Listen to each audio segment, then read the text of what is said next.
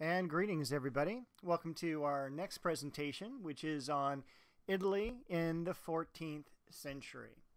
And this is the time period where we begin to talk about the Renaissance.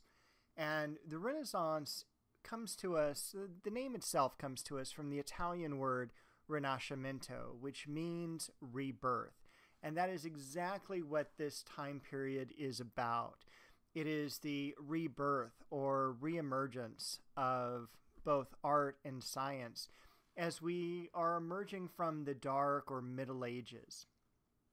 And again, it is a time that we see a tremendous development in not only the arts, but also the sciences. The Renaissance occurred between the years 1300 and 1600, and as with really any dates, there's some variance here. We might say that there's some Renaissance works that begin as early as the late 1200s. We might even say that the Renaissance officially ends more toward 1573. But the years 1300 to 1600 give you a broad idea of when this occurred. The time period for today's lecture is the 1300s, the Trecento period. Most of us call it the early Renaissance, but there's other names to describe this time period. So you may hear it called the Proto-Renaissance or even the Late Gothic, and all of those are really correct. In our next lecture, we're going to be talking about the 1400s, which is the Middle Renaissance, and a couple lectures from now, we're going to cover the 1500s, which is called the Late or High Renaissance. Now, the Renaissance itself occurred all over Europe, even up in England. But the most incredible works that we really focus on emerged from Italy. In fact, about 80% of the Renaissance art occurred in Italy. Now, we're going to be covering four major cities. Today, we're going to focus on the city of Padua, which is right up here near Venice, just to the left of Venice. In our next lecture, we're going to be down in the Republic of Florence. During the 1500s, we'll focus on Rome and the Vatican. And then after the sack of Rome in 1527, we'll be back up here in the city of Venice. So, who is involved with the Renaissance itself? This is an era where some of the greatest individuals that have ever walked the earth are living and working. Some of the people we know immediately, such as Michelangelo and Leonardo da Vinci. The third great artist of the Renaissance is Raphael, and in the next lecture we'll look at the sculptor Donatello. So just in the first group here, we've covered all the Ninja Turtles. We're also going to look at the painter Botticelli. In religion, we have Martin Luther. In politics, Machiavelli. Adventurers such as Christopher Columbus and scientists such as Galileo are all active during this time period. Now, a lot of people ask, hey, if you had a chance to go back in time in a time machine, would you go to the Renaissance? And the answer is absolutely not. It is so much more wonderful to be living in today's time and reading about what happened during the Renaissance. It was not a particularly wonderful time to be alive. Europe and the countries within it don't exist as they do today. The borders were much different, and particularly when we look at Italy, as you saw in the previous map, it's really comprised more of a loose association of city-states, and a lot of times they're battling one another. We have a male-dominated society. In fact, when we look for female artists, many of the times we're not going to find any until the late 1500s or early 1600s when they rise to prominence. We're going to have religious persecution, constant warfare, famines, floods, and most importantly, disease. During the Renaissance, we're going to see the plague strike several times. And the plague, sometimes called the Black Death, is going to devastate the Renaissance. It occurs about every 10 years, but every century or so, there's a major outbreak. The first major outbreak came in 1348, when half of the population of Europe is killed. In the city-state of Florence, it's much worse. Nearly 80% of that city's population is killed off. And the plague strikes very, very quickly. You're looking at waking up in the morning and feeling just fine. Maybe not so good around noontime, and you don't even have to bother with dinner because you're going to be dead. That's how quickly the plague strikes. And you'll see, when you look through books, particularly on the Italian Renaissance, you'll see these wonderful artworks being created by artists you may not have heard of before. And you want to look and see what other works that they did, and unfortunately they didn't do anything because in 1348 most of them were killed off. So it did really hamper the artistic prominence of this time period. We even have artwork such as the Triumph of Death that relate the issues that we have with the plague. In the lower left-hand corner of this painting, we see people laid out in coffins, victims of plague. Here's a more detailed image of it. And this is a work that is on the outside of a building called the Campo Santo. And it was destroyed. Most of this is on the outside of the building in a walkway area, and there was some covering on top of it. The covering caught fire. The flames got so hot that the paint melted off of the walls. And this is around the 1940s, I believe.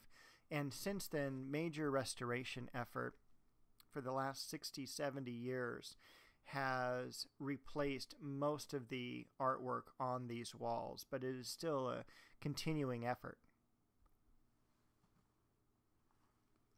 Over at the Church of Santa Trinita, we have one of the first important altar pieces that we're going to look at, which is the Madonna and Child Enthroned by Cimabue. And since we're going to be looking at a lot of altar pieces in this course, I really want to delve into how they were created. So we're going to first look at dissecting an altar piece here.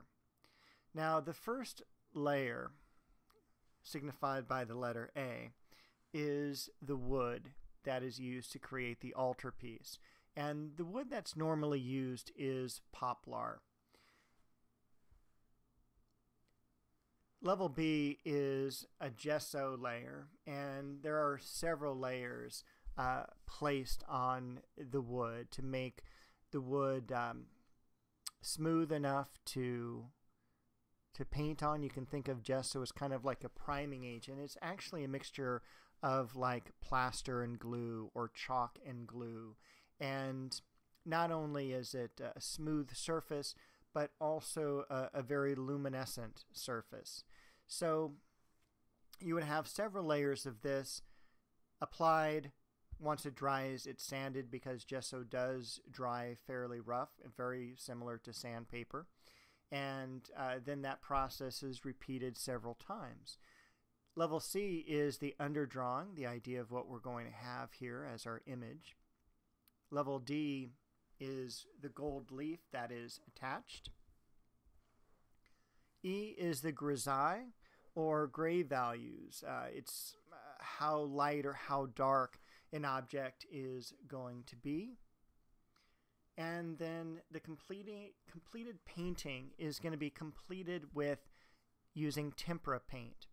And one of the reasons that we use tempera paint during this time period is because oil paints that we're a lot more familiar with haven't quite been invented yet. Now, this is tempera paint that you would buy today at an art store. It's not quite what they used during the Renaissance, but for this explanation it is, and this is tempura.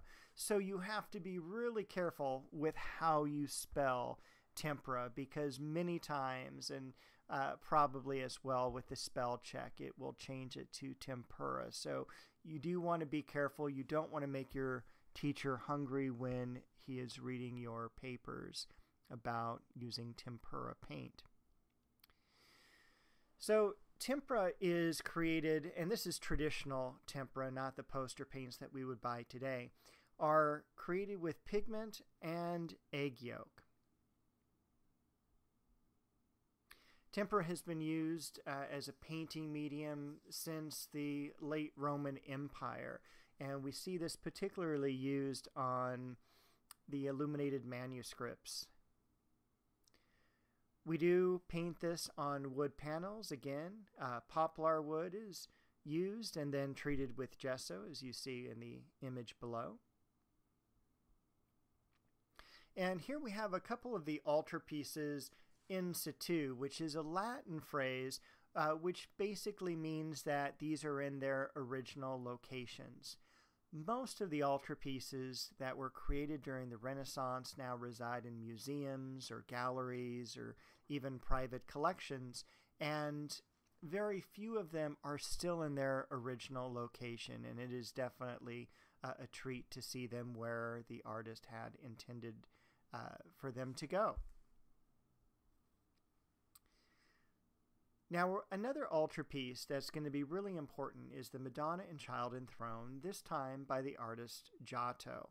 And we look at Giotto as one of the very first, if not the first, Renaissance artist, because his art is so incredibly different than Cimabue's. Now, here we have the altarpiece in the Uffizi Gallery in Florence. And you can see how massive this artwork is. It's about 10 and a half feet tall. You can see it compared to the doorway that we would pass through at the lower right-hand side of the screen. Now, placing them next to one another is really important. As an art historian, we love to compare and contrast objects to put them into context. And the work at the left, again, Enthroned Madonna by Cimabue. Work at the right, Enthroned Madonna by Giotto. And we do have a relationship that is formed between these two individuals. Cimabue is the teacher of Giotto. And in the book called The Lives of the Artists by Giorgio Vasari, we actually have the relationship that's told to us about how Cimabue is out in walking through the fields of Tuscany, and he comes across this young boy drawing with incredible accuracy, and the two begin to talk, and Giotto ends up going to work for the workshop of Cimabue, and he's trained as an apprentice. There's about 20 years of time span between these two works. So what you would really want to do at this moment is go ahead and stop the video and write down some of the differences that you see between these two works, because they are extremely different and they're a very important comparison.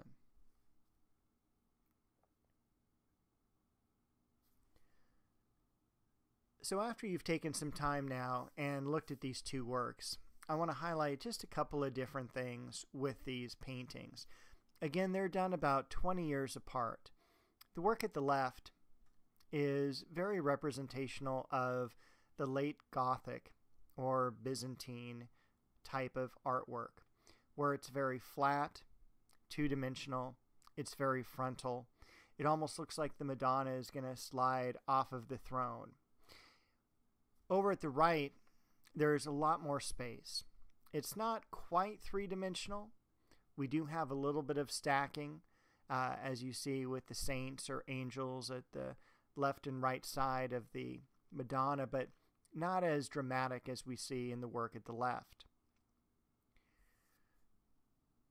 When we look at the angels and all the figures at the left, we can see that they're looking all over the place. They're not really concentrated on the Madonna as we see in Giotto's work. And line of sight is one of the most important ways of creating emphasis or creating a focal point in a painting.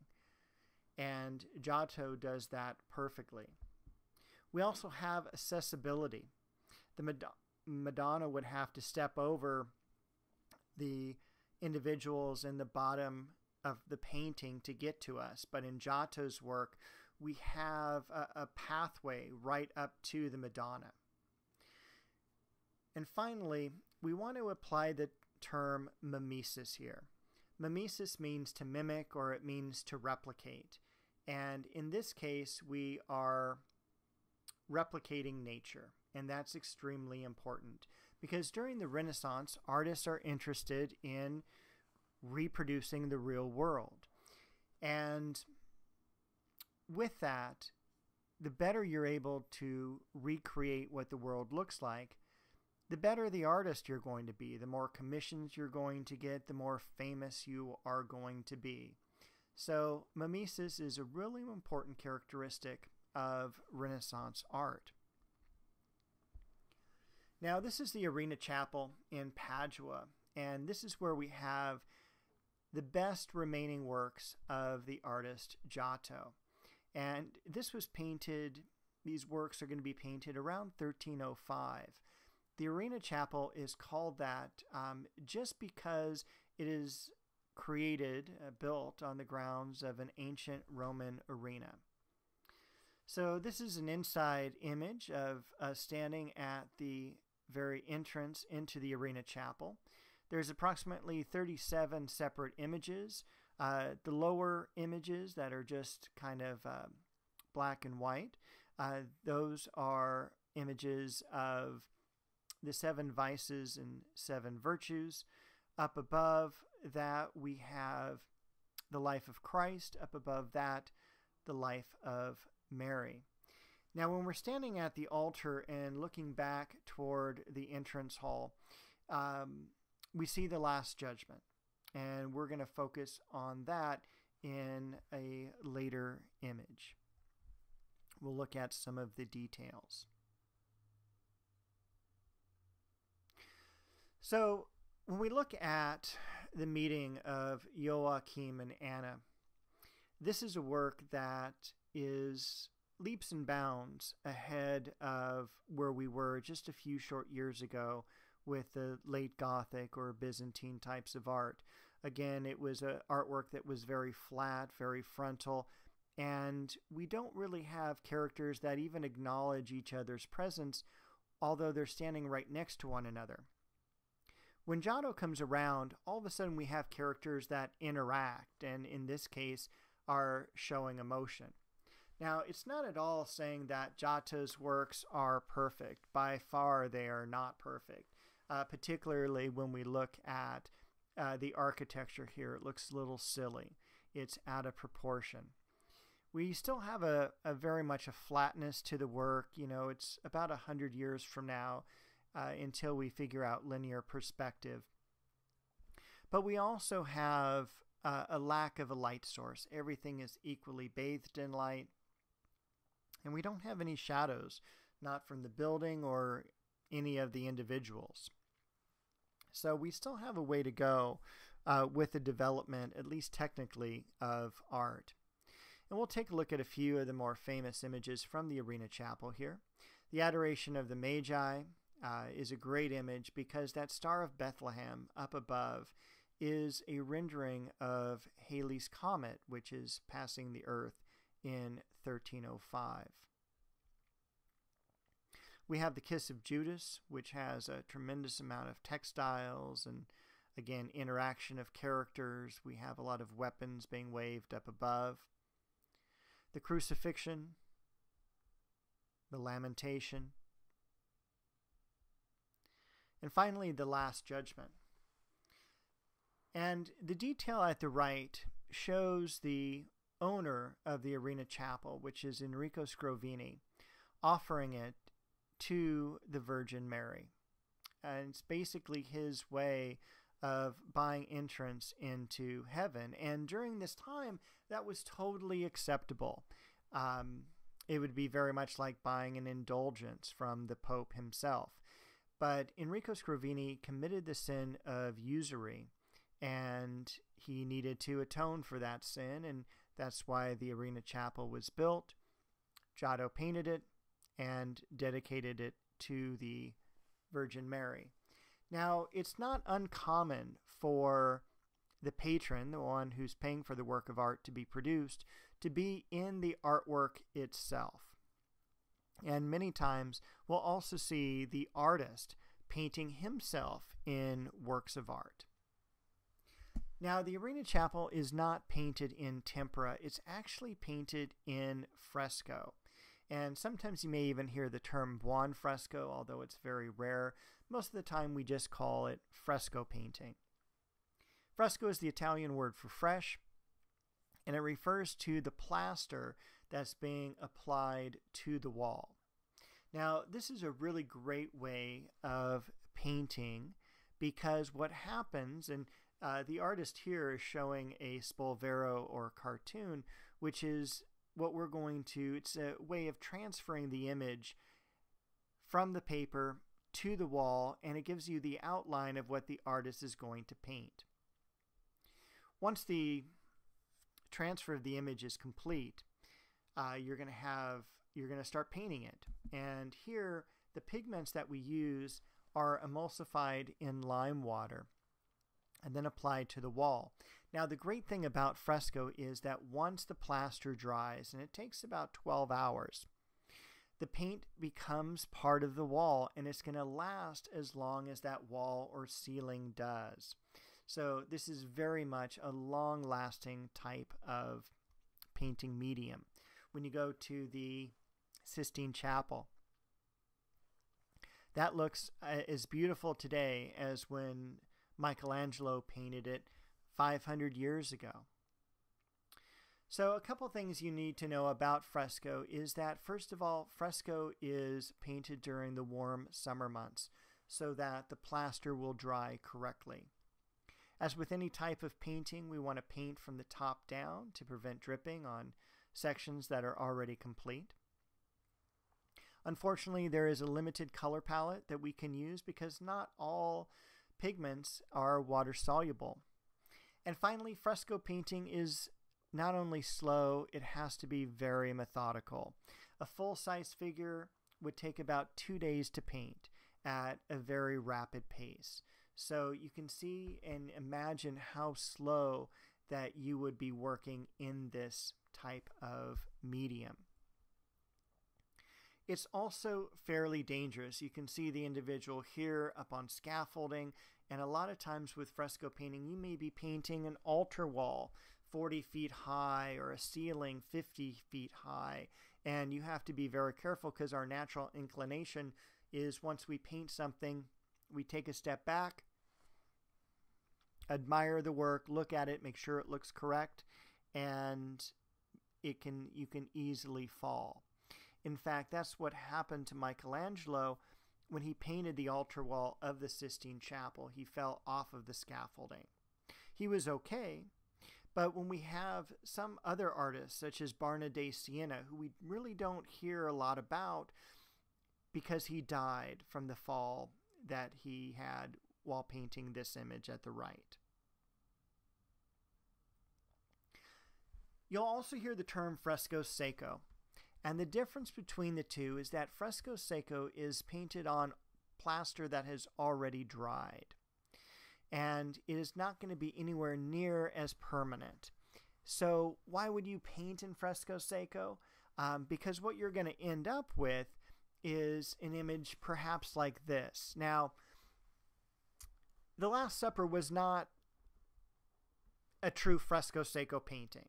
But I wanted to show you the degradation that can happen to paint over a period of time. And we'll talk about The Last Supper in a subsequent lecture. And only about 25% of this painting remains. In fact, it's said that most of the paint here are from restorers rather than Da Vinci's own hand.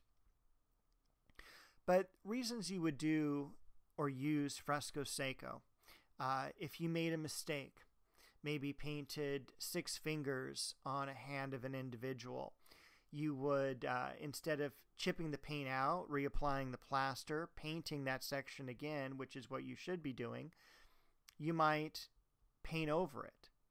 Or if you're up against a deadline and traditional fresco painting is going to be too slow for you to complete that image by the deadline, you might consider fresco secco, and figuring that a lot of these paintings are so high up in space that the person may not realize it's fresco secco for 20, 40, 50 years.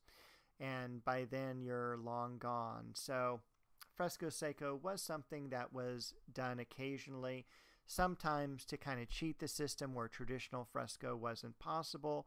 But other times, as in the case here, this was really kind of a very large, a 15-foot by 30-foot oil painting on top of a plaster wall. And I think if Da Vinci really knew the long-reaching effects of this painting, I think it would have been done in fresco. But then again, Da Vinci wasn't trained in fresco painting, and that is a topic for a later lecture. So we need to talk about art and who's producing art during the Renaissance. Well, first of all, we have a category of wealthy families, and art is not like it is today. If we wanted a painting today, we'd go online, we'd go to a store, we would purchase it. Sometimes we would contract with an artist, but the whole idea is that paint and other forms of art are readily available today, and they're somewhat economical for us to buy. But back in the Renaissance, that wasn't the case. Art was very, very expensive.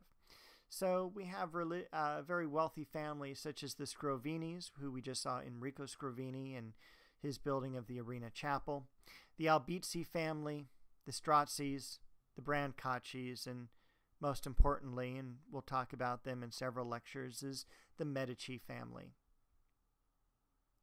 Then we have the church, led by the Pope, and particular ones that were involved with art would be Benedict XII, Clement VI, Innocent VII, Leo X, who was a member of the Medici family. And we also have the person at the right, who is Julius II. And he is responsible for a rebuilding of St. Peter's Cathedral.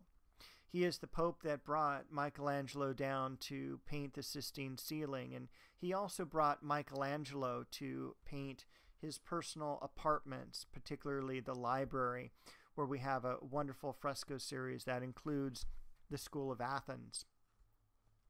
We also have the guilds, which are independent associations of bankers, merchants, artisans, manufacturers, basically any job that you had in Florence or in Italy during this time was overseen by a guild.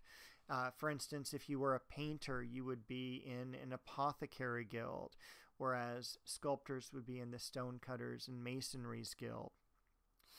They're very similar to today's labor unions, and again, luckily for us, they were extremely competitive.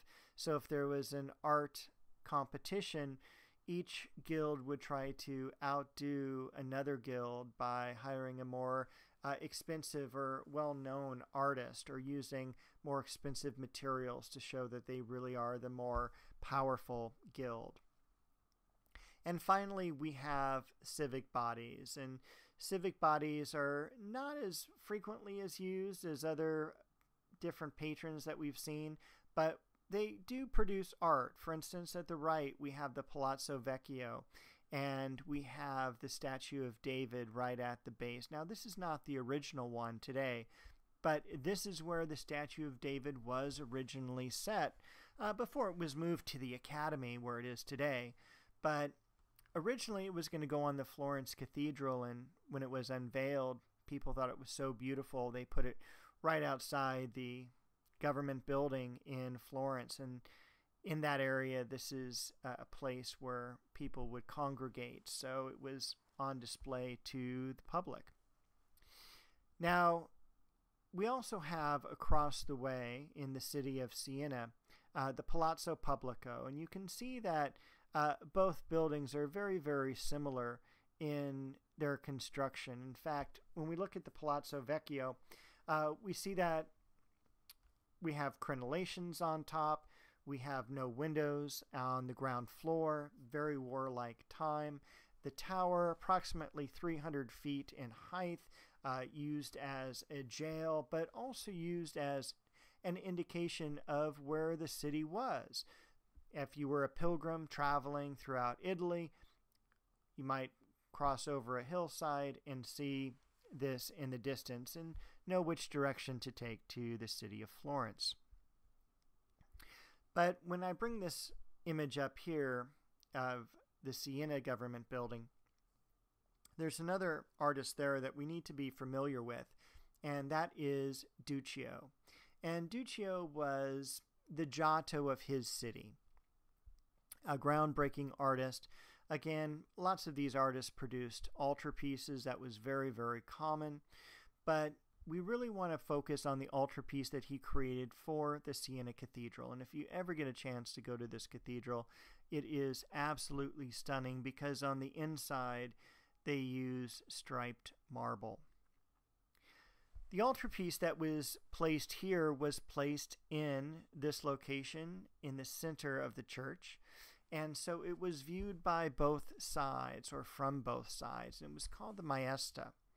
And the Maesta took Duccio about 3 years to create. And once it was created, the city closed down for an entire day so that everyone could attend basically a parade, taking the altarpiece from Duccio's studio over to the Siena Cathedral. And it was an incredible event. Unfortunately for the Maesta, it didn't stay that long. It was taken down in 1506, and within half a century from that, no one could tell you where it was. It was found in 1771, but at that time it was dismantled and sold off. And that's something that we see very, very frequently. If you go to the National Gallery of Art in Washington, D.C., they own 3 of the panels. So many of these panels are artist reproductions. Some of the originals are put back into place. And to give you an idea of how large this altarpiece is, just that center panel of the enthroned Madonna is about 7.5 feet tall and about 14 feet wide. So it's a very large work. This is the front, and then we have the back side as well. I think there's about 40 different scenes that come together to make up this altarpiece. And a couple of the panels, we can see the difference between Duccio's and Giotto's rendering of the raising of Lazarus. There's also some terminology in this chapter I want to go over just so that you're familiar with it. The first is an illuminated manuscript, which is simply a heavily decorated page of religious text.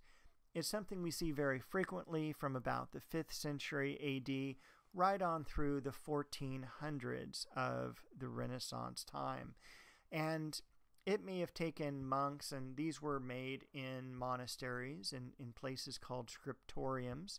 You might have a crew of 4 or 5 individuals working on this.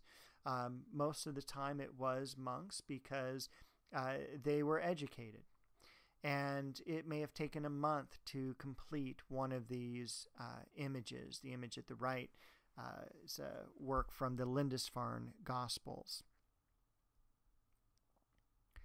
We've covered altarpieces today. When we see a 2-paneled work such as this is a diptych, fairly rare. Triptychs are very, very common, and this is really what we're going to see for the next couple of chapters in our text. It is a 3-paneled altarpiece, and most of the time today, you would see this in the open position, because this is where really the most famous work is. When you close the altarpiece, which is how during the time period that this would have been in a church, you would have had a different image on the surface of the closed panels, and this would have only been open, for instance, on Sundays or on particular festival days or holidays. A polyptych, like the Maesta, is a multi-paneled altarpiece. We talked about tempera paint. We did not talk about hieratic scale, though, or sometimes it's called hierarchical scale. And this is where we have an individual, in this case the Madonna, as supersized. I mean, she's 2 to 3 times as large as anyone else is here in this image, and she's sitting down. You can imagine how gigantic she would be if she stood up. And again, this is a way of indicating the emphasis or focal point of the work by placing them or supersizing them in hieratic scale. Mimesis, to mimic or to reproduce, and remember we're reproducing nature during this time period. So I'll see you next time for our lecture of art in Italy during the 15th century.